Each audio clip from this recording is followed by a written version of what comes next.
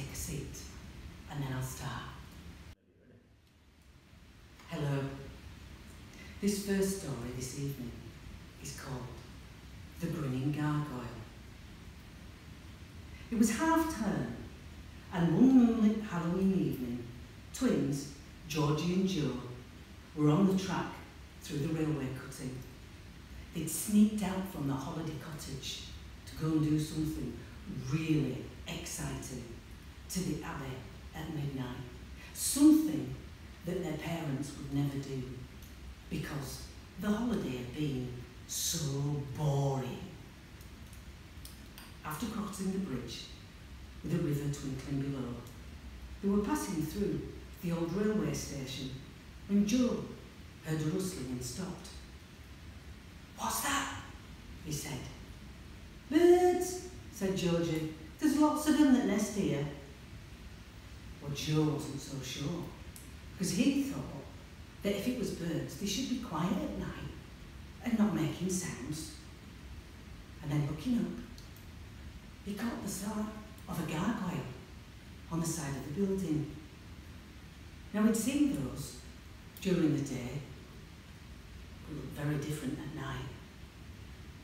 "Georgie, that gargoyle, it moved." "Oh, don't be stupid," his sister said. "Gargoyles can't move. They're made of stone or wood." See, Georgie knew all about gargoyles because she'd been on a trip with the school to one of those big cathedrals where there's lots of them. Lots of faces all carved. Faces that can be funny or rude or evil, angelic.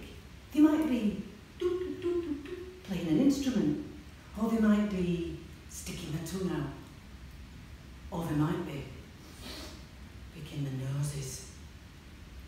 And Georgie had been outside too, to look at the top of the cathedrals, where there's those griffins, the ones with the big claws and the big wings, and they've got a hole in the mouth where they take the rainfall. And Miss Taylor, her teacher, had said that they've got special powers, gargoyles and griffins. Sometimes they can fly like dragons, and at night, gargoyles come to life.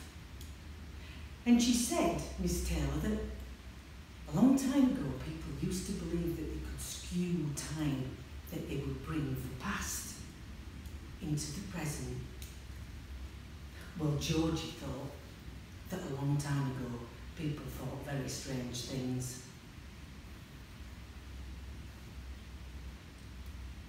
So she decided that she's going to go to Joe, grab his arm and drag him down the railway cutting to get to the Abbey before Mum had missed them. It was eerie in the moonlight, silent. They'd been to the Abbey during the day lots of times, but it was very different now, even with the full moon. "Those trees, they look kind of scary at night," said Joe. Georgie sighed. "Do you want to go back when we haven't even really started yet?" "No, of course I don't want to go back," said Joe, striding off. Georgie sighed again. They were like chalk and cheese. Joe came up with some really brilliant ideas, like this one going to the Abbey, but he wasn't brave enough to do them on her own. Whereas she'd get into all sorts of scrapes, she'd do anything. She ran to catch him up, and she linked his arm, and she said, "Oh, let's not fall out. It's your idea, and it's great. Come on, let's have an adventure." So off they went down the cutting. The river glinted through the trees. An occasional bird fluttered by, and there was the smell of smoke hanging in the air. They walked slowly, taking everything in: the smells, the sound, the moonlight on the track as they walked past, and the darkness at the edges. And then slowly, they realised that the light in front of them was flickering and moving, and at the same time the air above them was all moving around like there was the beating of great wings and all the tops of the trees all shiver and tremble. "I don't like this," whispered Joe, clutching tightly onto George's arm. Overhead, there was a loud boom!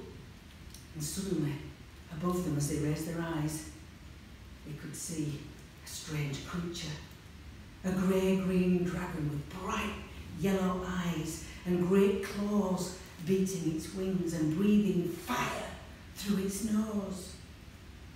"Who is trespassing in time? Who dares to invade the past?" The creature's head lowered until its eyes were level with theirs. Rooted to the spot, mouths open, Georgie and Joe were voiceless, eyes wide with fear. A swirling fog began to envelop them. They clutched each other even more tighter, and then they heard voices behind them.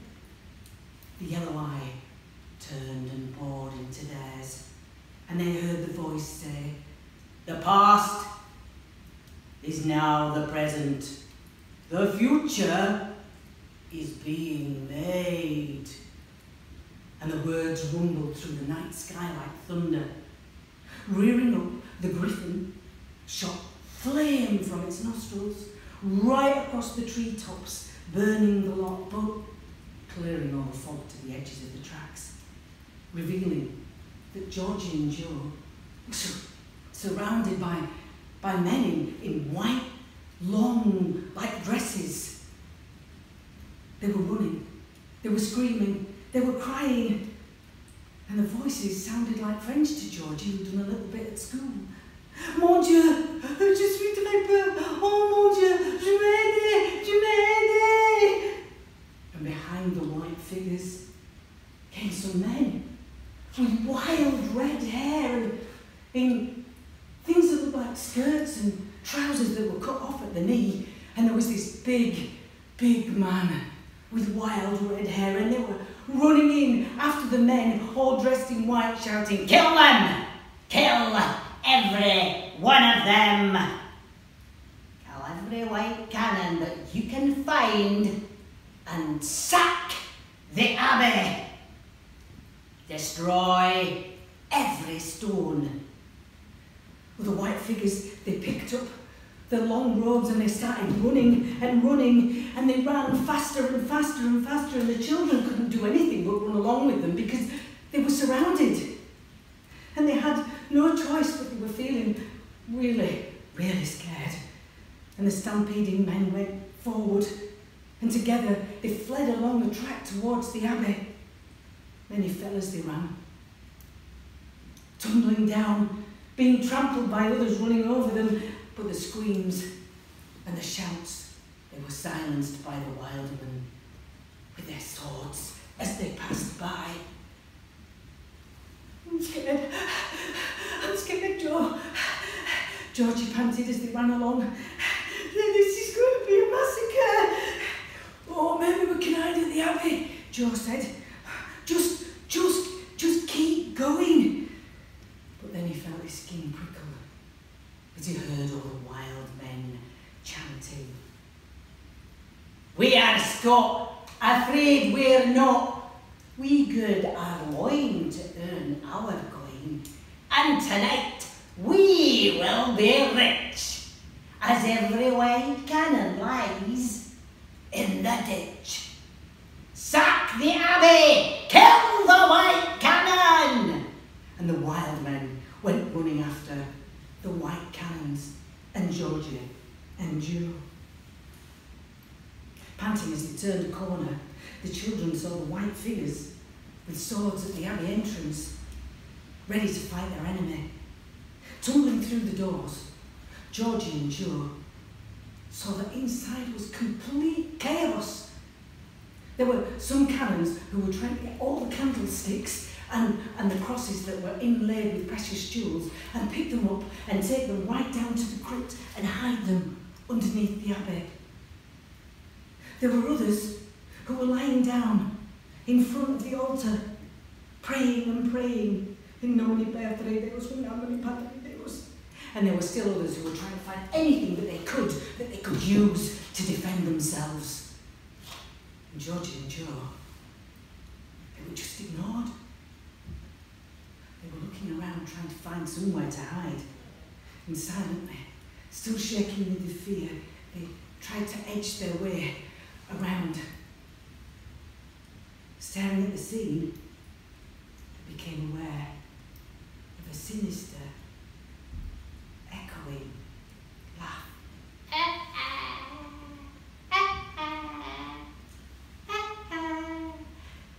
And they clutched each other tightly again, scared even more. Wrong place, wrong time.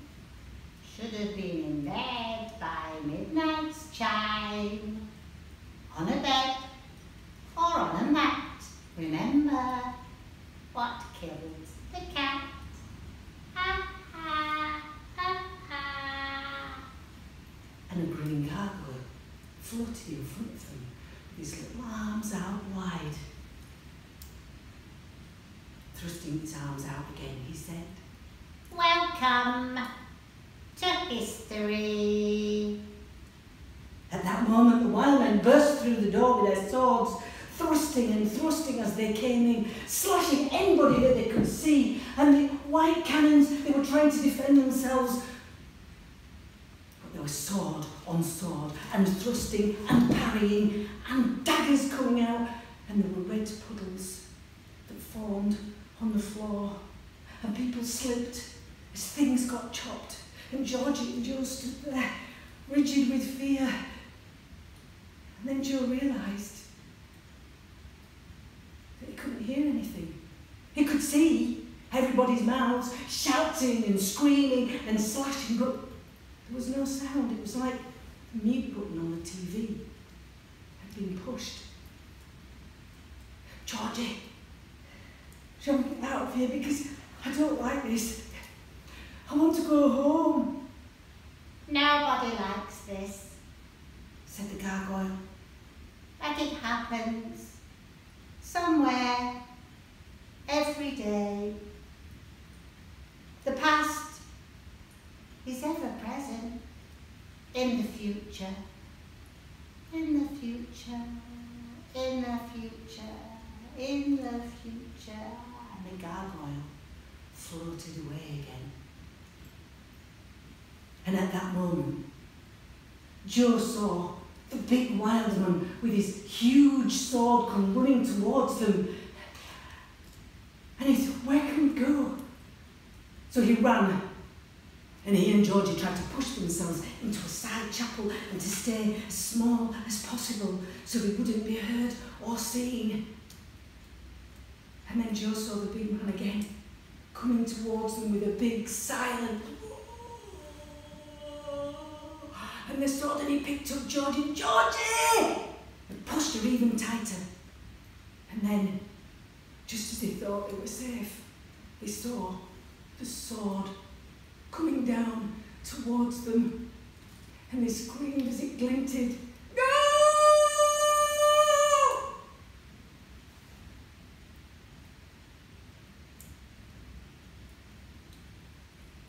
Hey, what are you two doing in here? Out!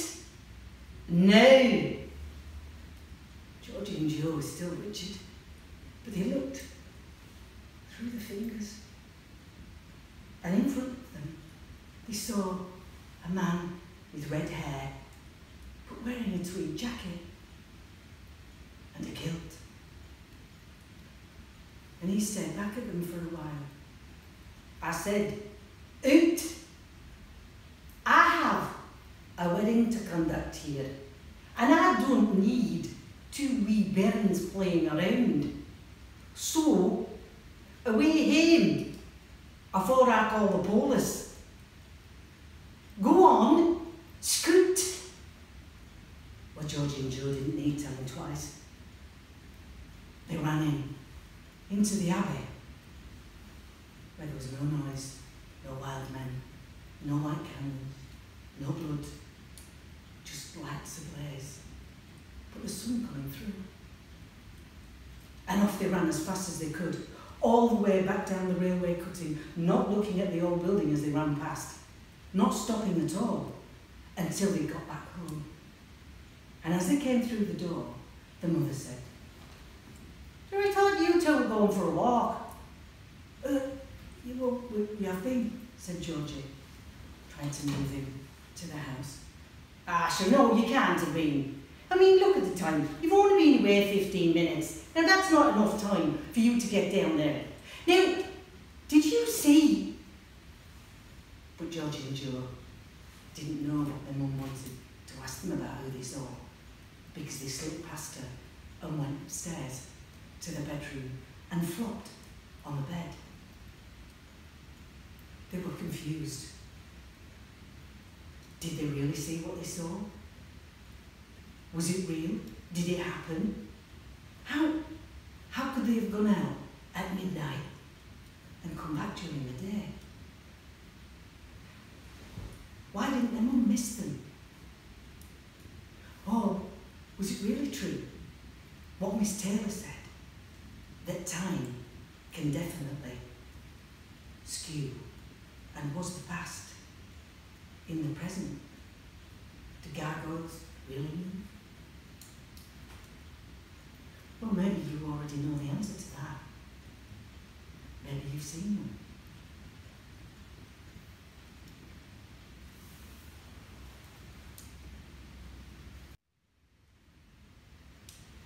Oh, you're still here. Would you like another story? Well, I've got one here. It's different to the last one. This one's called Theatrical Spirits. Now, Kashmir was on stage in the Old Theatre, rehearsing for a musical. She was all alone because all the other actors and crew and singers, they were changing for the next scene. Although the stage manager was just off in the wings.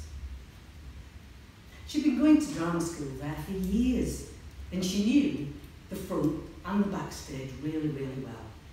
Like the back of her hand, in fact. But she always felt nervous being on the stage on her own. Even with all the lights on. Today, they were sorting out the sound cues, making sure that the songs could be heard, and any effects like doors opening or ring, ring, ring, phones ringing or whoo, whoo, barking at the dogs. So they made sure that they all happened at the right time. Kashmir was listening, waiting for the stage manager to tell her when to sing, to move, to open the door, to answer the phone. But she was a bit bored because they'd already done it 3 times. So she was sitting on a chair with her legs dangling, swinging backwards and forwards, and she looked around, over to the seats where the audience sat. The girl at the top, in a hat, was watching her. The hat had a feather on it. Long hair covered the shoulders and the top of a green dress. The girl had green gloves on her hands. Kashmir's legs had stopped swinging. Her mouth was open as she looked at the girl. Because the girl was wearing Victorian clothes. And she wasn't anyone that Kashmir knew. "Who are you?" Kashmir shouted. There was no reply. "Are you in fancy dress?" Still no reply. The girl never moved. "Are you a friend of someone?" Silence. Kashmir shouted Sam, the stage manager, to ask if he knew who the girl was. He popped his head through the curtain. What girl?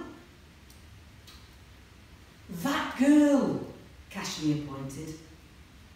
The one up there. Well, Sam looked across the seats. All along, moved his head, looking all around all of the seats. And he said, I can't see anyone. And he looked back at Cashmere. Well, you need glasses then, Cashmere said. She's halfway along row 9. Look up there. Up there. And she stopped, looking, her mouth open again.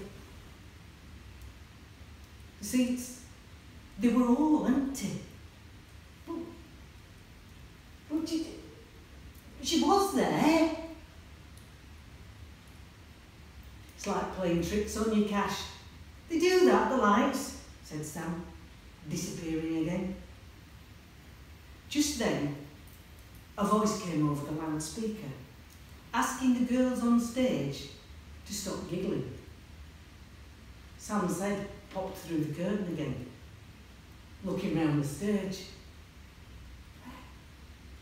Confused. No one's giggling, he said into his mic. There's only Cash here. A bit of a crackle came over the loudspeaker again, and then the voice again. Sam, that giggling is really loud. We're trying to get all the choir ready for Cash when she sings. And we can't because of all the girls giggling. The Cashmere and the stage manager, they looked at each other. They were confused because they could hear nothing. Easy, there's nobody laughing, said Sam, back into his mic again. Well, you listen to this then, Easy said.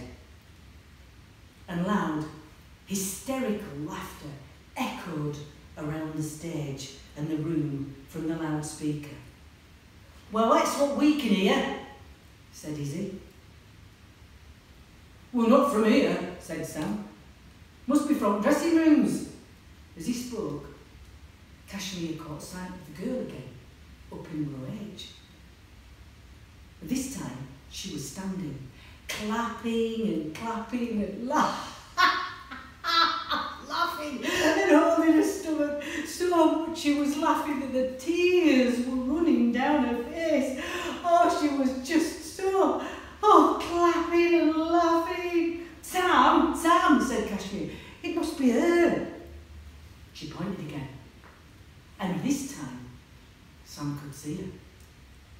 And he looked up, saw the girl in green, and her mouth open as she laughed and giggled.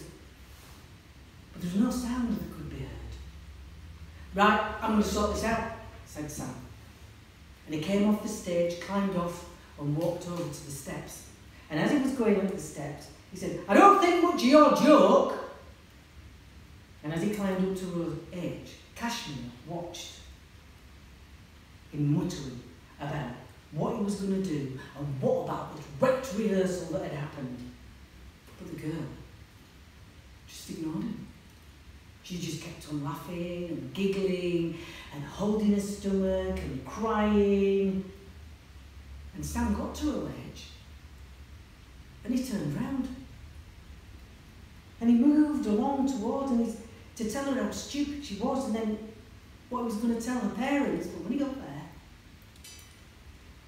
he's turning and turning. Well, where did she go? He said to Cashmere. And Cashmere was looking up at the same time. And she could still see the standing girl, clapping and laughing and giggling and tears pouring down her face. And she could also see Sam.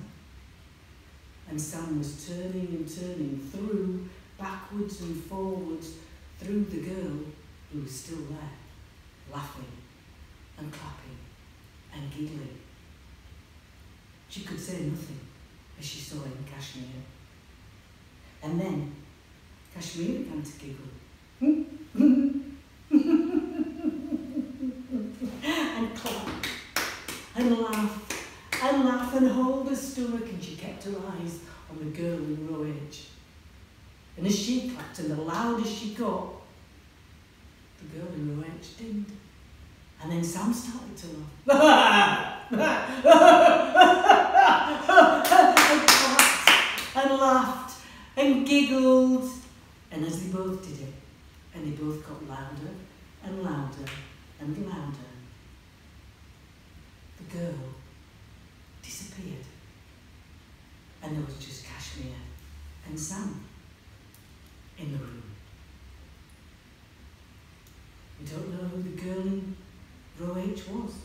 Maybe she was just lonely for company. Maybe she just wanted somebody to laugh with. I don't know.